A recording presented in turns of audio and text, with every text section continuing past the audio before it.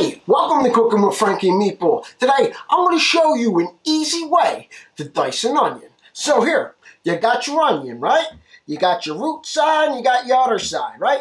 You cut the other side so this could keep it intact. You watch. I'm pointing too much. But anyway, boom, you put it down flat, cut it in half, boom. All right? You take the first layer off, huh?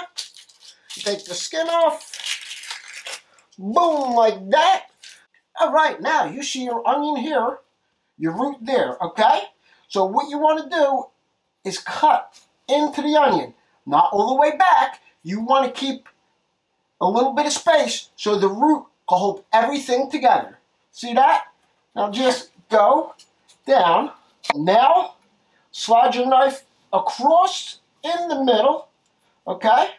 See? In the middle, okay? Now just dice.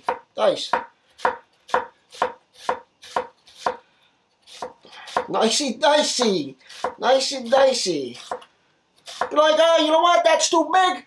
Don't worry about it. You put it together and run your knife through it. And that's how you dice an onion.